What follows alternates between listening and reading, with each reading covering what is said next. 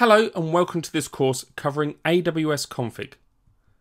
This service is classed as a management tool service, which is fully managed and allows you to have visibility of your entire AWS infrastructure from a configuration perspective. As well as using this service to act as a resource inventory, compliance checker, and manage configuration changes of your resources, it can also be used as a part of your security analysis procedure. Before we go any further, I would like to introduce myself. My name is Stuart Scott. I am one of the trainers here at Cloud Academy, specialising in AWS, Amazon Web Services. Feel free to connect with me with any questions using the details shown on screen. Alternatively, you can always get in touch with us here at Cloud Academy using the community forum, where one of our cloud experts will reply to your question. This course will be beneficial for people who are responsible for managing resource configuration changes within an AWS cloud environment. Also, auditors who must have an awareness of all AWS infrastructure and their current configurations and compliance, as well as security engineers who are responsible for implementing AWS security and analysing logs and identifying weaknesses and breaches to their environment. Throughout this course, we are going to be taking a deep look at AWS Config, and as a result, the following areas are going to be discussed. Starting with what is AWS Config. Within this lecture, we will understand exactly what the service is and what function it provides. Next, we'll take a look at key components. This lecture breaks down the service to allow us to look at all the components and their relationship to each other and the role they play as a part of the AWS Config service. Then we'll look at service integration.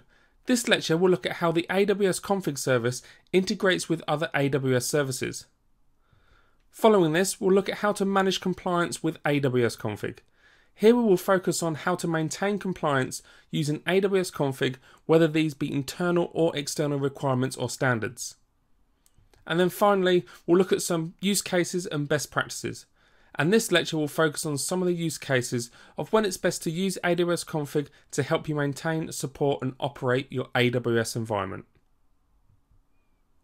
On completion of this course, you will be able to recognise and explain how the AWS Config service can be used by AWS customers to monitor environmental changes.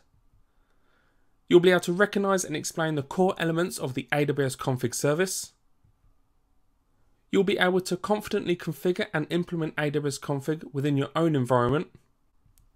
And you'll understand how to maintain compliance of your resources using AWS Config, for example, to help maintain security policies.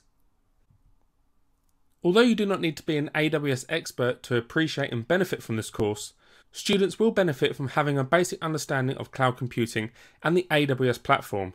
So we recommend completing the What is Cloud Computing course, along with the AWS Fundamentals learning path. A high-level awareness of the following AWS services would also be beneficial but not essential. Simple Notification Service, SNS, Simple Queue Service, SQS, Simple Storage Service, S3, AWS CloudTrail, and Identity and Access Management. Feedback on our courses here at Cloud Academy are valuable to both us as trainers and any students looking to take the same course in the future. If you have any feedback, positive or negative, it would be greatly appreciated if you could use the comment section found on the landing page of this course. That brings us to the end of this lecture. Coming up next, we'll answer the question, what is AWS Config?